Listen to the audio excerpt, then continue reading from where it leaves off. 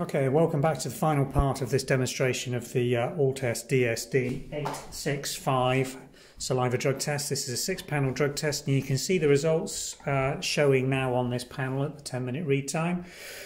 You'll see that we've got nice clear control lines across all three of the test windows. If we start with the right-hand column, you'll see the THC test line is showing thin and faint. In the middle window, you've got a strong control line and two nice strong T lines indicating negative results for opiates and methamphet.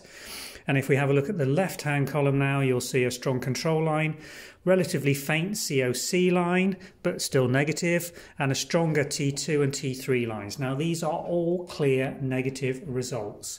The thickness and colour density and strongness, if you like, of the test lines will vary between different test membranes and different samples.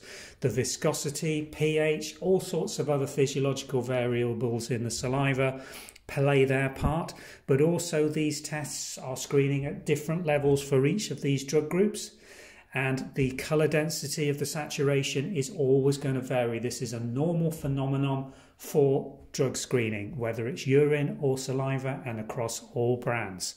So it is very important that even where you've got very thin and faint lines, and this is particularly relevant in the THC test, which is always thin and always faint compared to, say, a opiate or a methamphetamine screen, as demonstrated on this test panel, but you must still interpret a thin or partial test line showing as a clear negative result for that candidate, and that is vitally important. Now, this is a 6-panel test. This membrane is also available in anything up to a 13 drug, including an alcohol screen embedded into it.